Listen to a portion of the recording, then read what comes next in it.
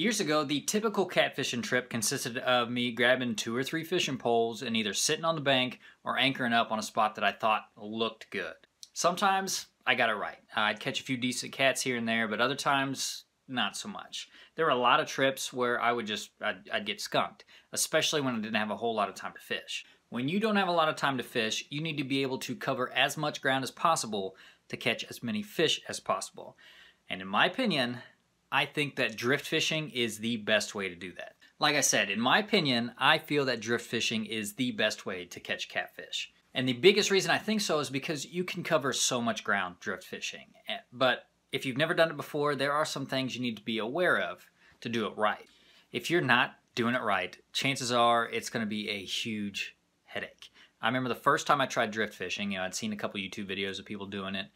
They didn't really explain too much what was going on, what they were doing, and why. And it seemed like every couple seconds I was hung up. I'd get one pole free, break the line, lose my gear, which meant heavy weight, and I'd get that unstuck, unhung up, and the next one would be hung up.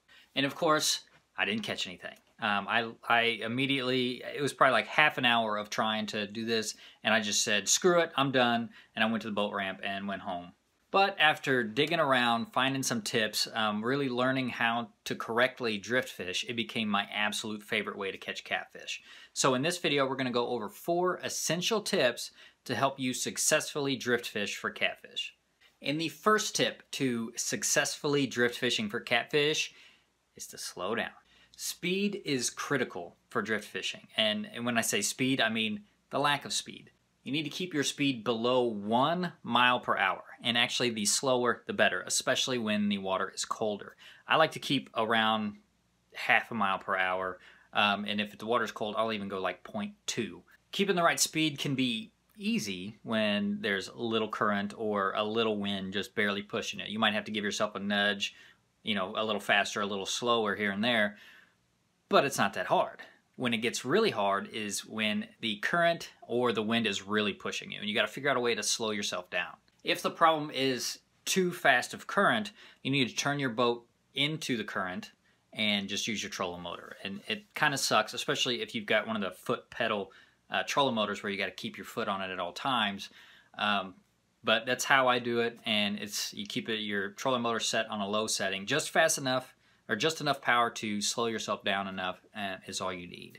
And it kind of wears your, kind of get a calf workout at the same time, but it works. And if you're on a lake and the wind is a little too high and pushing you too fast, then what you need to get is some drift socks. It's a lot easier to deal with than having to use your trolling motor the whole time. I just put one on each corner, and it keeps me perpendicular into the wind, and it keeps me at a pretty decent speed. And the second tip is to use heavy sinkers. Heavier sinkers are going to help you keep your bait straight below the boat. If you have too low of weight, anytime you turn, you make adjustments, your bait is going to just move and drift in different directions, and it just increases your chances of getting hung up. Now, if your boat is constantly moving in the same direction, never turning or twisting, then you probably don't have to worry about it as much. But I would bet that there's never going to be a time that you aren't going to twist. You're never going to go perfectly straight and never have to make adjustments. And if you do, you're probably spending too much time messing with your trolling motor and not fishing. Those heavy sinkers are going to help keep your line straight down and prevent them from tangling with each other. And when I say heavy weights, I don't necessarily mean 10 ounces. Or, you don't have to go up to like a pound of weight. But 5 ounces is probably my minimum. And with heavier weight, I know they're going to cost a lot more. So it definitely hurts a little more when you get hung up and lose some gear. But I promise it'll pay off in the end. And the third tip is to keep your bait about 3 to 5 feet off the bottom. Consider 3 to 5 feet as the Goldilocks zone. It's not too deep and it's not too shallow. If you've got your bait too close to the bottom and dragging along, you run the risk of getting hung up a lot more. And that is a pain in the ass. And if you go too much higher, you run the risk of just drifting over fish completely. When you get your lines in the water, let them sink all the way to the bottom and then reel up 4 or 5 times.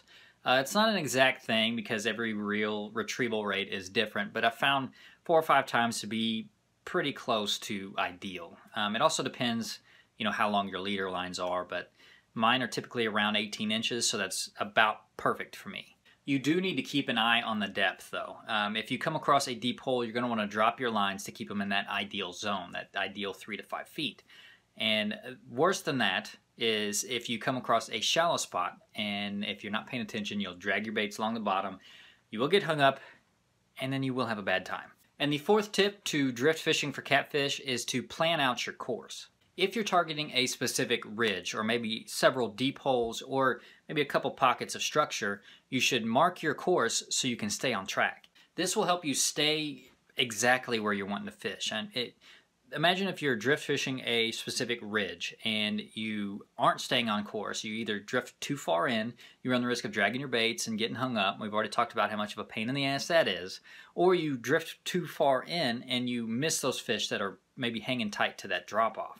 And if you're targeting structure, you could miss that whole wood pile or rock pile completely and think there's just nothing there when you just blew right on by it.